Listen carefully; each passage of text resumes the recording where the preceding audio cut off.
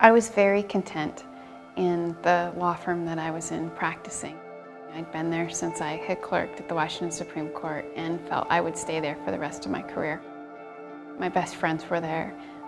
It was just an extremely comfortable place to be. And I had the opportunity to do a number of great cases there as well that would protect First Amendment freedoms.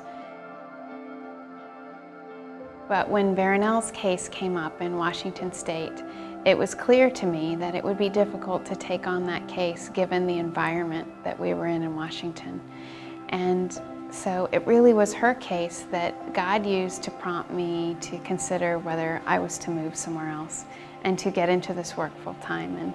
And that has changed my life in ways I didn't expect. Of course, I wanted to get involved in Barronelle's case from a legal perspective as an attorney to help her. But what I didn't expect was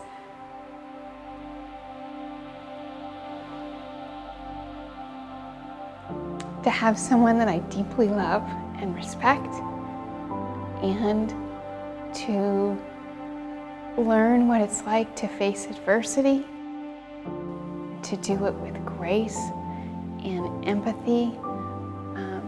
I don't know that I could ever do it as well as Barronelle has, but man, is it an inspiration to me. And just the wisdom that she has, the deep friendship that is there, I will cherish for my whole life.